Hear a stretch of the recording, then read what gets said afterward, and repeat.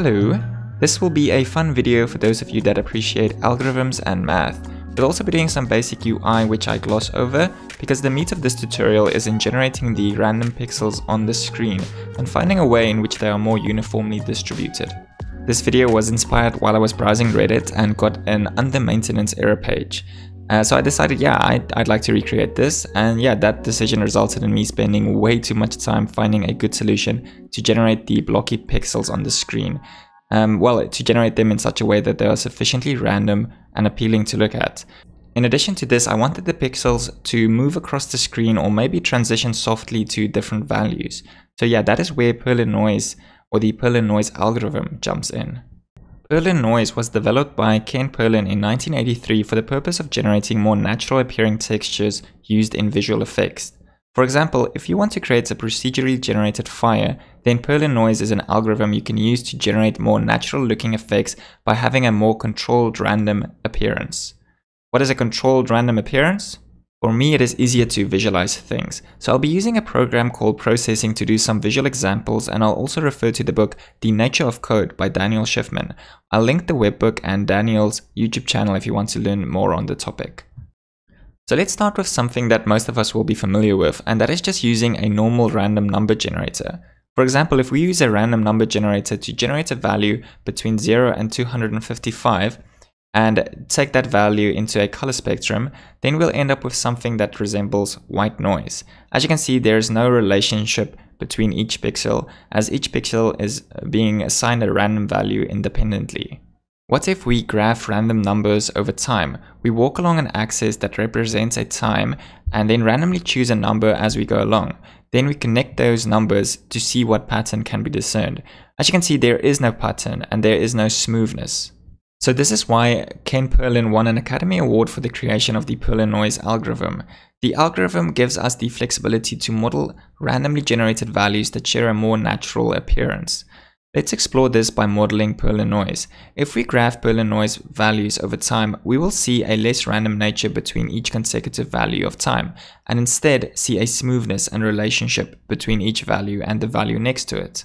Take a look at this animation of the sphere moving across the screen. Its position is being controlled by an implementation of Perlin Noise. Its movement is smooth and sufficiently random. It does not feel jarring or unnatural. So let's jump back to our initial white noise example. So instead of generating the white noise by calling random, what we will do is we will generate the values using a two-dimensional Perlin Noise.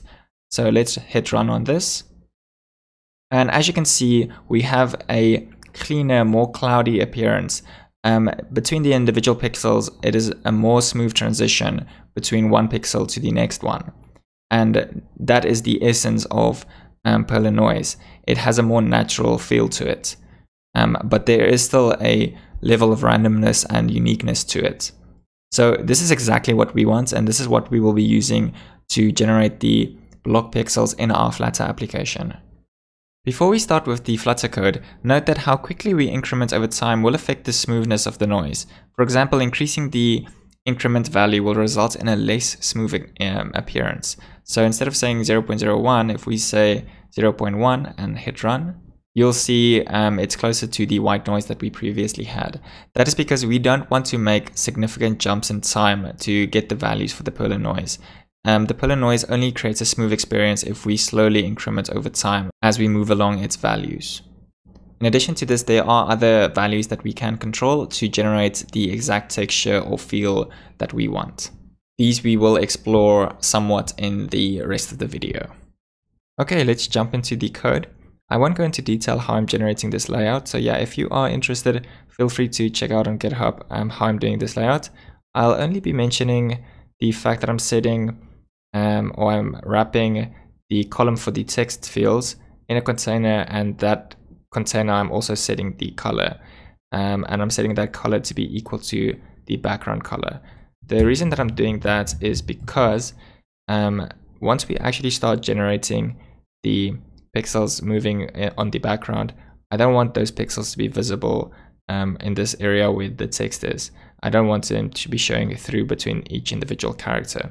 So that is why I'm setting it to be the same as the background. It's just a layer of protection. Okay, so I've proceeded to create a new file called pixel.dart. And currently this has a stateful widget and a custom painter. And this stateful widget is receiving a color, and that color we will set to be the background color. And that container has a child of custom paint with another child that stretches a container across the entire screen. And we achieve that by passing in double.infinity for the width and the height. Something to note is for the custom painter, the size is controlled by its child attribute.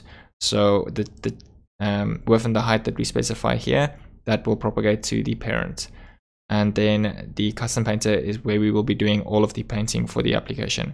That is where the individual pixels will be printed that are moving across the screen.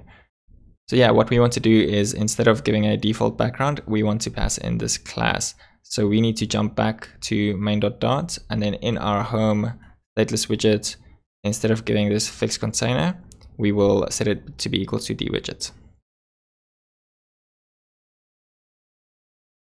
Okay, a quick fast forward.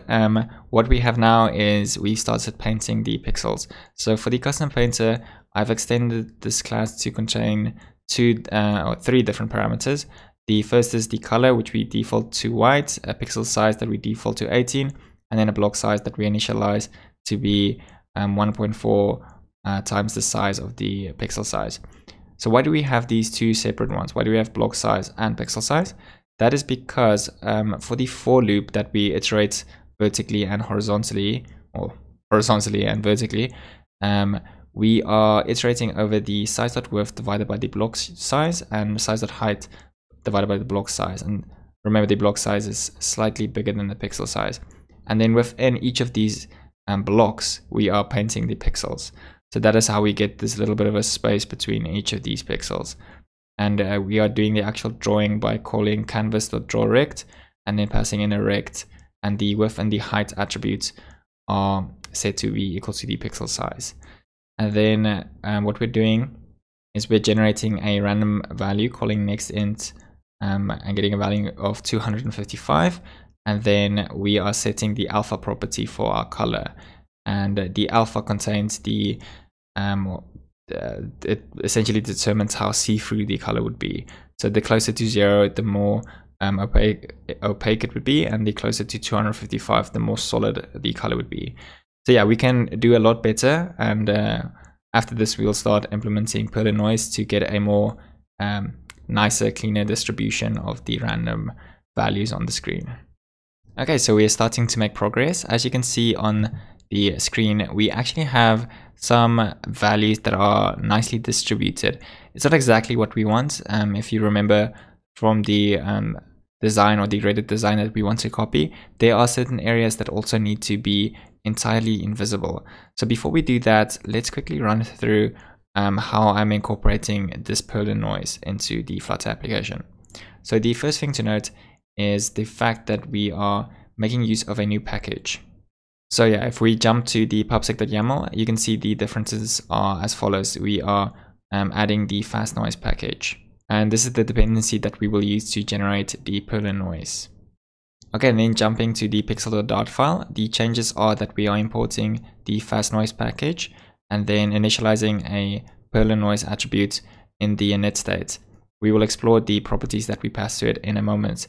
And then within the custom paint, we are now passing in the Perlin Noise, and then we have this max and min values, which I'll also touch on now. And then instead of generating the values randomly, now we're calling noise.getPerlin2, and then we're getting the two-dimensional Perlin Noise for the x and the y. And then based on the value that we get, these values can be anything from the range of negative square root of 1 divided by 2, or the max of the square root of 1 divided by 2. Do not ask me why this is. I'm linking a article in the description if you're interested. But yeah, apparently that article said that those are the maximum and minimum values that can be generated by Perlin Noise. And then based on those max and min values, we are calculating a percentage. So what we're doing is we're spanning over the noise value that we get, subtracted by the the minimum value that it can be, and then dividing over the maximum range that it could be. And then we're getting a percentage value and then multiplying that with 255. And then we're doing the exact same thing. We're just drawing that to the screen. So if we scroll back up to the Perlin Noise, as you can see, we have 3 attributes. We have octaves, frequency, and seed. There are smarter people than me that can explain this, but what you should know is that these values essentially control the randomness or the distribution of the values that you will get from the Perlin Noise function. So these are the values that I played with, and these are the values that I found worked well for our needs, or at least for the needs of generating these few pixels on the screen. And the seed is something we will be playing with later, and that is essentially the starting point of where you should do the generation on the entire spectrum of this Perlin Noise algorithm. So one thing that we can do is we can generate the seed value to be a random attribute, or a random value, to ensure that each individual starts up, or each time we start this this Perlin Noise function, we get a different initial value. So to achieve that, this time we will make use of the normal random function again. And now every time we save and reload the app or do a hot restart, you will see a slightly different configuration, or a slightly different map that gets generated. Next up, a slight change in the code, but a big difference for the UI. As you can see, we are actually getting like some spots that are no longer being generated, or the pixels are no longer being filled in. So all I'm doing is a simple check on the RGB value to see if it's bigger than 144. If yes, then it actually prints the or draws the rectangle. This is just to get that blocky texture. But a problem that I'm having now is the fact that these are too similar in nature. As you can see, we are not getting a lot of variance in the different colors. So one thing that I found in my experience was the fact that the Perlin Noise never actually got close to the theoretical maximum value, which is equal to the square root of a 0.5, which is equal to 0.7.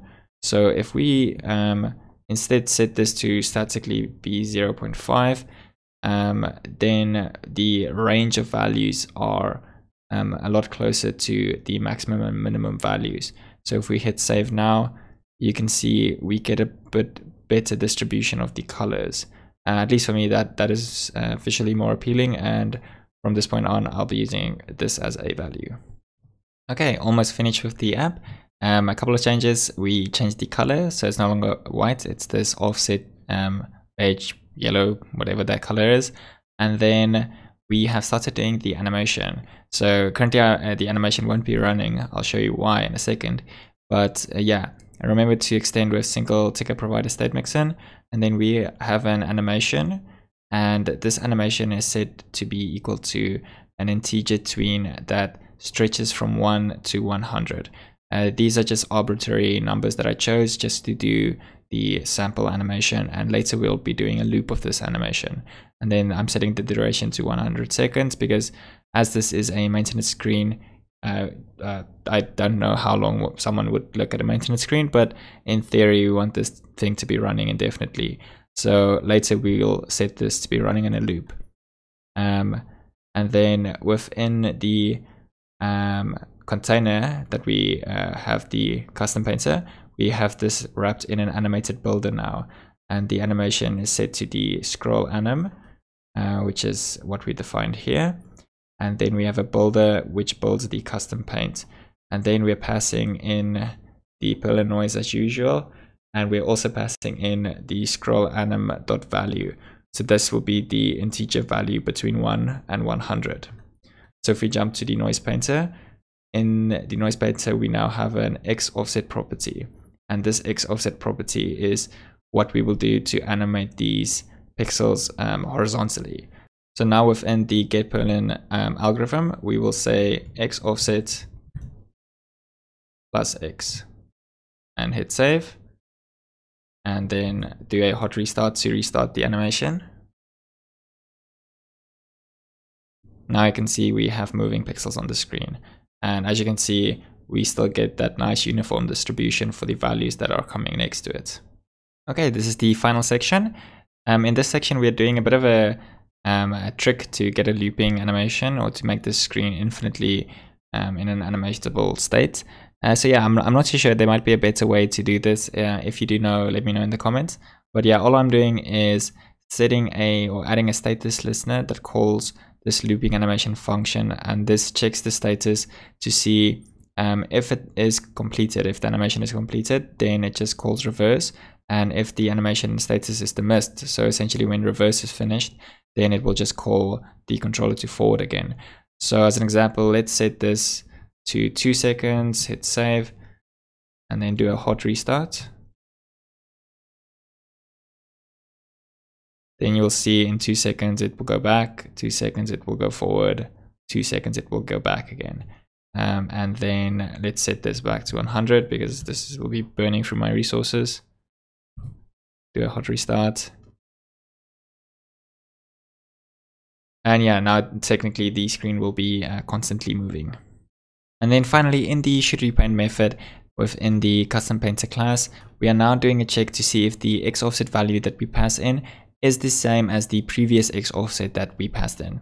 We're doing this as an optimization check. Before this, what we did was we returned true for every call to should repaint, which would result in this painter class being, or this painter method being called every single time. What we want instead is we want there to be some check to make sure that the painting is actually necessary. So because of the way that the animation is currently set up, this should repaint method will be called at certain points with the same X offset value between different calls. So yeah, we just want there to be a simple check to see, is this X offset different to the previous one? Should there actually be a repaint that happens? If yes, return true, and then the paint method gets called. Otherwise, return false. And yeah, that's that for this tutorial. I had a lot of fun making this. I can still think of some ways we can optimize this. Currently, we are running through this entire loop every single time. I guess we can store these values, or store these RGB values for the alpha value, and then just iterate through it instead of calling Perlin Noise every single time for this iteration. But yeah, it's I don't think it's too expensive, owing to the fact that we aren't doing that many pixels. It's only these ones that we do on the screen. I guess we can also maybe not generate the ones underneath the text over here. Yeah, or if you have no ways that we can increase the performance or make this more performant, let me know in the comments. Or if there's a better way that you would have done this implementation, I'd be very curious to know. One thing we can definitely do is, instead of using the Perlin Noise algorithm, we can use different algorithms that are more simplistic, and or algorithms that actually do the same but were invented for the purpose of the fact that the Perlin Noise algorithm is expensive, and it is computationally complex to generate these values. I think one of the algorithms is called Simple Noise, which was also invented by Ken Perlin. So yeah, worth investigating if different algorithms would have given a better result. If you like this video, give it a like. If you didn't like it, tell me why. And yeah, I'll catch you in the next one. Cheers.